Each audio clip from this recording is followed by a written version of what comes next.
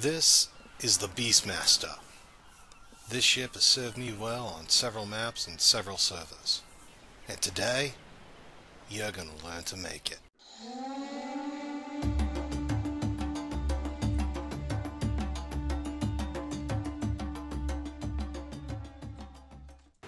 Welcome to a very special episode of the Odyssey of Olympus.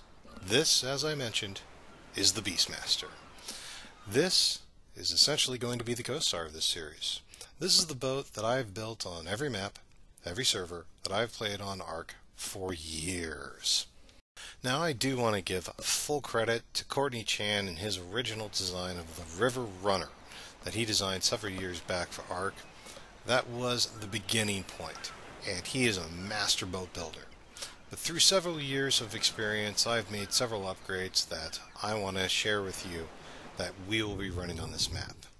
And since Ark boat designs are such their own thing, I'm going to make this video a little bit more unique, so individuals who are interested in just this episode are welcome to it, and my fans will actually recognize the boat I'm sailing in the next episode.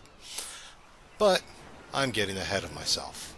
Alright, so let's talk with the essentials of what do you need to build this thing.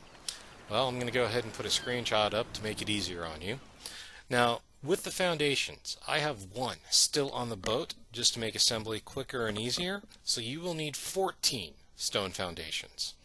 You will also want 4 sloped stone roofs, 4 sloped left walls, 4 sloped white rolls, a stone gateway, obviously at least 2 standard doorways and 2 double door frames, or those can be 4 door frames of your preference.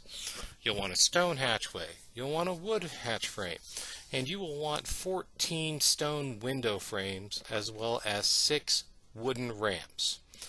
And then you will want, of course, doors for all those frames. And if you're running S+, this thing looks a lot better if you have a sloped stone hatch frame, the large style. And then, of course, you would want the necessary gear to stock the boat to your preference. You'll want to go ahead and either take a screenshot or pause as you'd like to take a look at that. Let's move on. Alright, so we'll start with this boat build like we would with any other boat build. Go ahead and grab your foundations. Go ahead and also grab your ramps. And then let's take that equipment to your boat.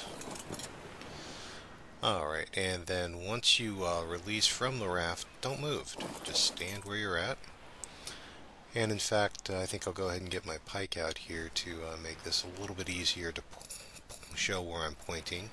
There we are. And then we are going to go ahead and set up on the raft 6 of those foundations in a 2x3 format. Again, I've already pre-sank the foundations, but I think most boat builders are familiar with how to do that. Once you've got those foundations down, then you go ahead and grab your ramps, and we'll go ahead and put 2 out the front. This becomes the nose of the boat. This becomes very handy for being able to just walk animals straight up when you park to it. You'll take 2 more ramps, 1 to either side of the raft, easy for hopping in and off of the boat. Then we'll go ahead and take our thatch ceilings, and we'll use those to extend our foundations to the rear of the raft. And then what we will be doing is attaching 8 foundations in a 2x4 format aligned in the center.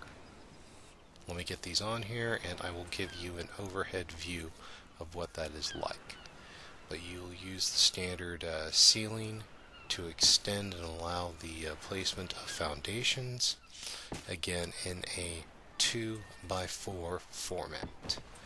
Let me go ahead and get these placed on here for you.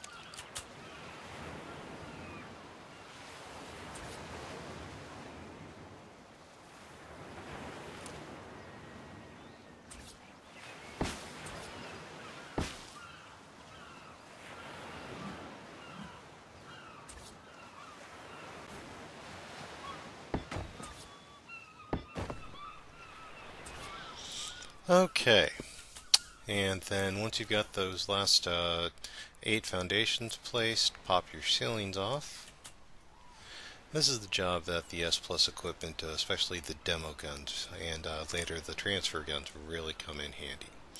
Once you've got the foundations placed, take your last 2 ramps. We're going to put those extending off of the center of the rear. This is mostly your dino ramp, as this back territory will be your pen or your taming cage. It's great for walking them in and out.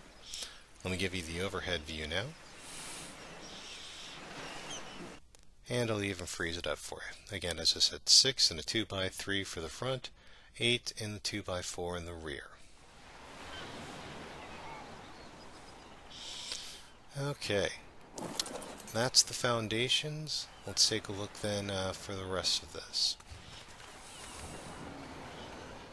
Go ahead and grab more of the equipment. We're going to go ahead and grab your windowsills and your doors.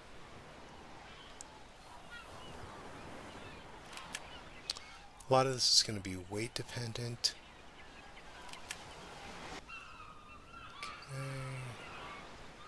I can handle the dino gateway. Alright. Let's get some structure on these walls, or some walls on this foundation.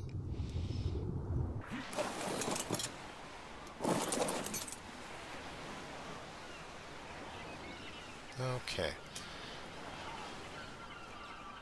Start with the dino gateway, and we're going to put that right where the ramps are, center 2 in the rear.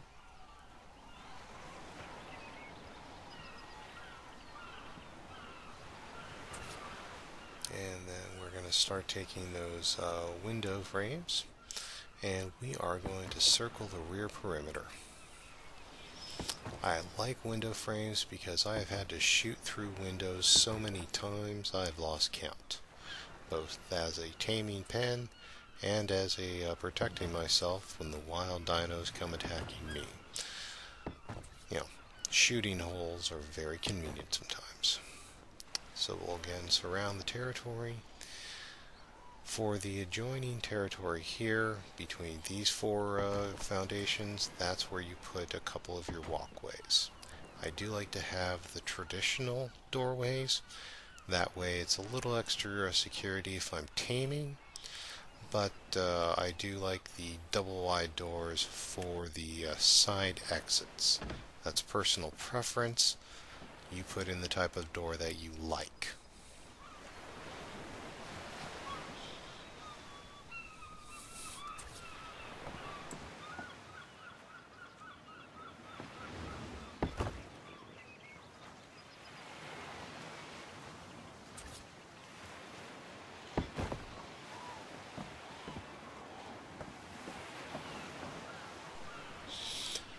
Okay, let's grab a few more pieces. Oh, hang on, I still got some windows to place. So we're going to drop them to the sides of the doors you just placed on the sides. And then, now we're going to go grab some gear. Oh, hey, last 2 window frames, might as well make use of them, are going to go over the side doors. Again, I like a lot of windows for view and protection. I have had T-Rexes come up and try to attack me, and I've had to shoot them through the windows, and I've lived to tell the tale. Alright, now let's grab the parts. Let's grab the sloped walls here, and the sloped ceilings, and let's get the hatch frame in. The hatch frame is one of the trickier parts here. There's nothing so much complicated about it, it just has a really weird placement AI glitch. I love it, I hate it, but it works really well on the boat, so I deal with it. Okay. And let's go ahead and talk about the monster in the room to begin with. Works best on the front of the nose. See what I mean about placement catch?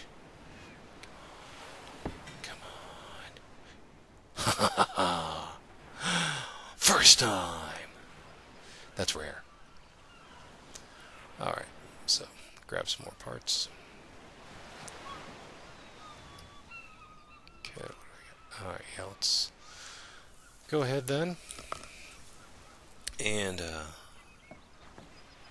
window goes over the doors to the rear compartment. Same situation, visibility yet secure.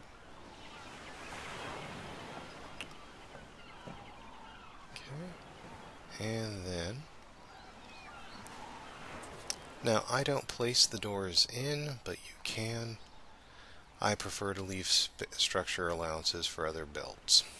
We are going to take those slopes and we are going to place them in alongside the sides of the dino compartment. There we are. I'm always getting confused onto which side the right and the left one should go on. Okay, 2, and then we move it back to corner, and one more corner. Okay, oh, darn it, come on. There we are. Alright, then we take some of the other slopes we have, fill in the blanks up here. Okay. Alright. There we are. Last 2. Okay, and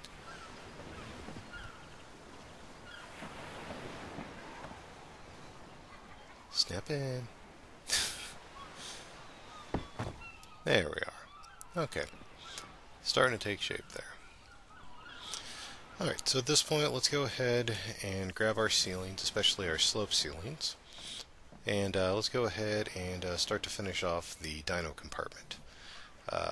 Again, let's get our sloped ceilings, not our flat. There we are. And we're going to go ahead and drop those up on the side once they snap. Okay, 1, 2, there we are, and 3, and 4. Nice and easy. Okay. And that flat ceiling, that's going to go up front, but we're not quite ready for that. So, grab some more parts. Alright, so, depending on your weight, you of course could have all of this, but let's go ahead and grab the hatch frames. Now, yes, that is a wood and a stone. I like wood for interior and stone for the exterior, again for security against whatever Ark throws at me. Oh, let's get some more parts in that. I can handle more than that. My weight's up decent. Nope. Wrong button. There we are. Okay, yeah, let's grab the door. Okay. Alright, yeah.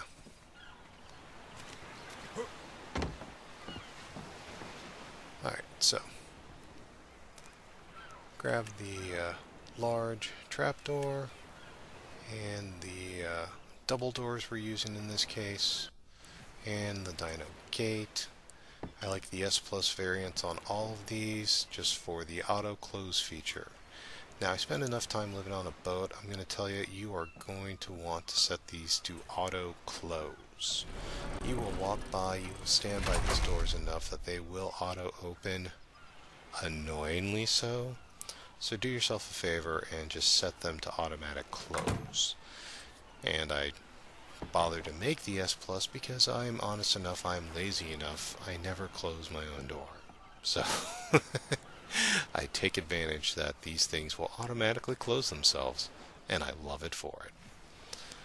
Okay, let's go ahead and get our dinosaur gateway on here. And again, for now, set this one to auto close, but I'll be honest, sometimes I set this one to manual often too. Personal preference, but my recommendation is auto close. It'll cut down on noise and annoyance. Let's go ahead and do the hatch frames. This is going to be where you're going to build some overhead storage as well. So let's go ahead and get the stone up top. Drop that in there. Duh. Stone up top. I'm sorry. Hang on. I'm still being an idiot. There we are. Okay. Now, grab the stone hatch frame, put that on top, and then grab the wood hatch frame, drop that right there, midsection. That's going to be important. I'll show you why. This is where I was telling you gear you're going to want to move over. And this is also where I was telling you the S Plus guns are going to be your friends. Take your demo gun and go ahead and I'd start with this, the feeding trough, and then the transfer gun, target the cache. And then I'll demonstrate the ramp for you. Just walk on up. Then let's go ahead and let's get our feeding trough. And let's tuck that right in the corner against the wall. Come on. Nudge, nudge, nudge. I really wish there's a more intuitive snap, you know, like, oh, two 90-degree angles. Maybe you want them to align. There we are. Okay. Then we take the transfer gun and we target the cache right back there. Nice and simple. S Plus is awesome. I love it. Alright.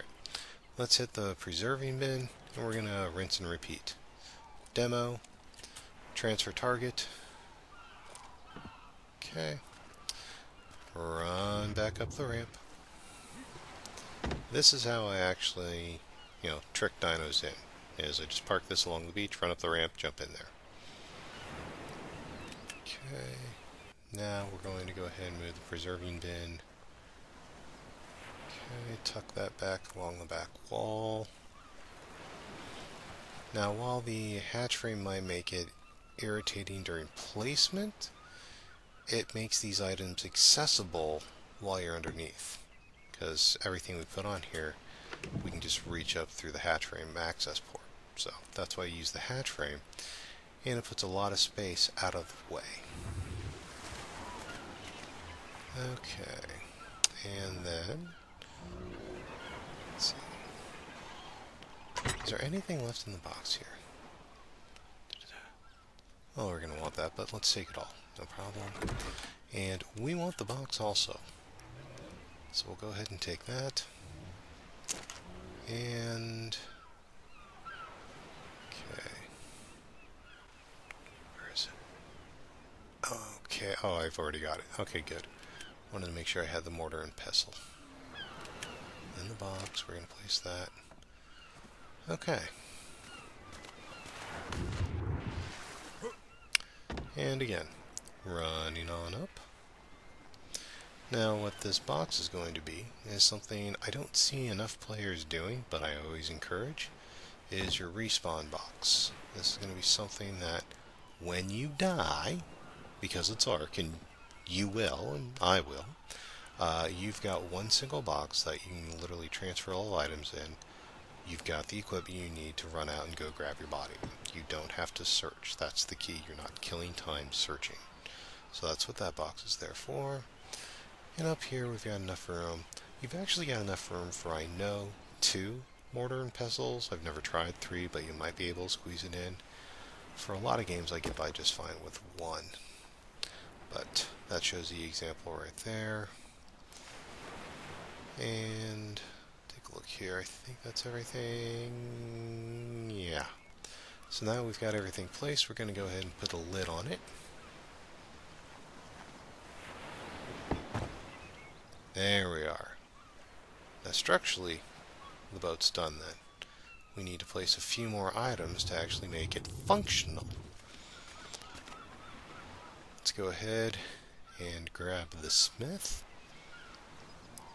Now, I'll be totally honest, I use smithies usually as my primary storage because they're cheap, and especially the S Plus variants have a lot of room in them. Okay. Slip on in. I always think it looks cozy in here. Alright, grab the smith. Now, S Plus will place easy. One thing I'll point out is I usually try to align it, of course, far against the wall. and then I like to see the edge of the smith line up with the window. And then I'll do a light place there, but so I can turn it like so. Just a little bit. Okay. And then I like to turn it 180 degrees so that the anvil is actually in the windowsill. Like that. And this is just for hitbox reasons. I've had a lot of runs like when I'm working an iron run or other sort of resource gather. I can use the transfer gun to easily hit that anvil and move items quickly through the window essentially to load it into the smith. Go ahead and grab the refining forge, and we're going to put that right next to it. Okay, just gotta tuck that in. Alright. Take a look here. Okay, and you can see where you can easily access things from right here on the edge. So that's the preserving bin, that's the respawn box, and then underneath you can access your feeding trough very simply. Okay, a couple more things to make this viable and shipshape. Let's get the fire in here. Okay. Now I will be honest, to use the fire indoors, occasionally you might need to crouch. I've never been bothered by that. Okay, grab a pair of beds. I always like to put 2 beds in for just in case purposes, and I like to put both of them here, just kind of stack them to overlap. That way they're taking up minimal foot space, but they're still giving you the functionality. And since we're putting them down, I'll put them in here, and I have the same name for this boat every map. The Beastmaster. And this is bed 1. Now before I move an inch, I go ahead and drop the second bed down, and notice the name change. Notice how it says bed? So I'm going to go ahead and change this name as well. And then we're not going to be too fancy here. We're going to call this one Beastmaster 2. I'm boring sometimes, but I'm effective. And especially if you're playing any sort of multiplayer server or something where you have other tribe mates, I always recommend naming your smithy. That way when you're doing remote pulls, you know whose you're pulling it from. So we'll name this one Beastmaster. Obviously you would name it whatever you're naming your boat, but that way it's easy when you're looking at the S+ remote pulls where you're pulling from and that sort of thing. Just a simple trick I figured out when I was playing with friends. Okay, I'm going to go through here, get some of the bits of gear I want for the respawn box. That's usually going to be a change of the best armor you've got. Right now I'm rocking hide. That's going to be, I've got a spare crossbow, a few arrows. Take a look here, how crazy do I want to go?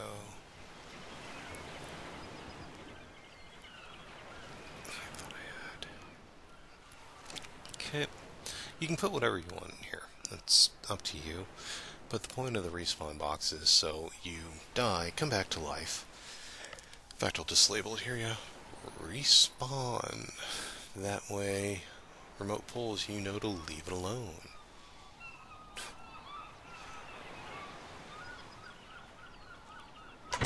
I know Green in Minecraft one time called something similar a "Did you die" box. I thought that was funny. But this is a simple trick so that when you die, all you have to do is transfer all items into your resurrected body, and off you live. Off you run to get your corpse again. Alright, there we are. Grappling hook. Split the arrows. Yeah, that should be enough. Okay.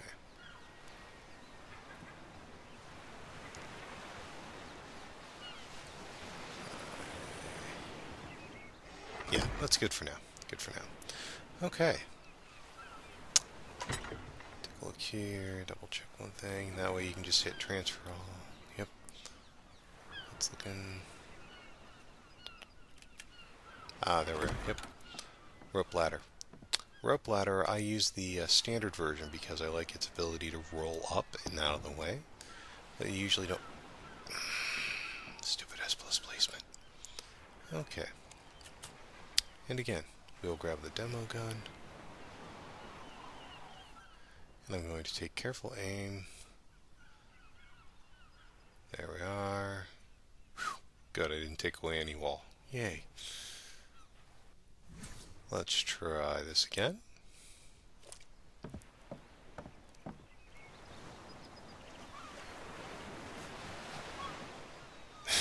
There is a snap point. No, there really is. There we are. Alright.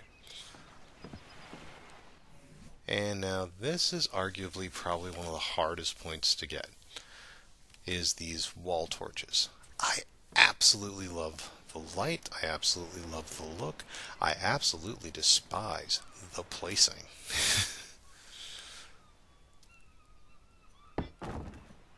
Alright, so that one went easy. But what I found is that these wall torches far too easily will place on the opposite side of the wall that you're trying to place them on. And why they ever do that, I'll never understand. Okay. And I put two in the front, basically to act kind of as headlights. And these are S pluses as well. See, that's what I mean. Why? Why would I want to attach a torch from the opposite side of the wall?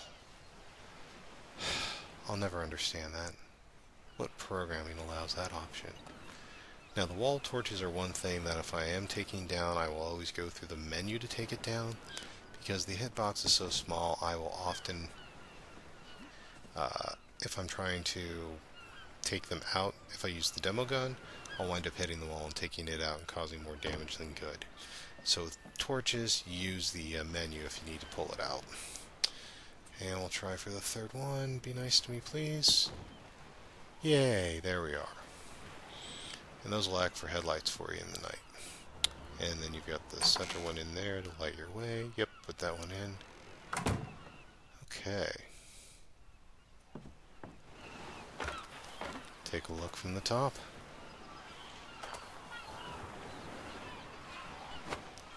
So then this is your Beastmaster. Again, she's tried and true.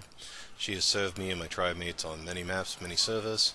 If you're looking for a boat to be your partner in the adventures of the Ark, I cannot go wrong with this recommendation. I'm Commander Tom. I'll see you on the waters.